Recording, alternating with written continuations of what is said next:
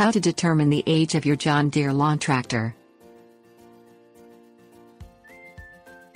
The John Deere Company has been developing products for farmers, builders, landowners, business owners and loggers since 1837.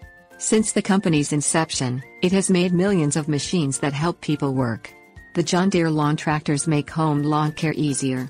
When performing repairs or ordering parts, it is sometimes necessary to know the manufacturing year of your tractor so you will get the correct part.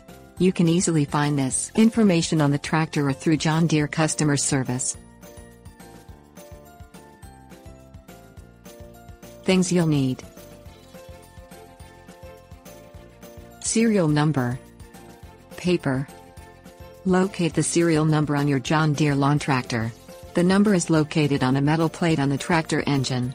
Push the hood release on top of the engine cover at the top of the tractor to expose the engine. Write the serial or model number down. Download the copy of the serial number lists from the John Deere website. Compare the serial numbers with the numbers on the lists. For example, a tractor with a serial number from 150,001 to 160,000 has a manufacture date of 1969.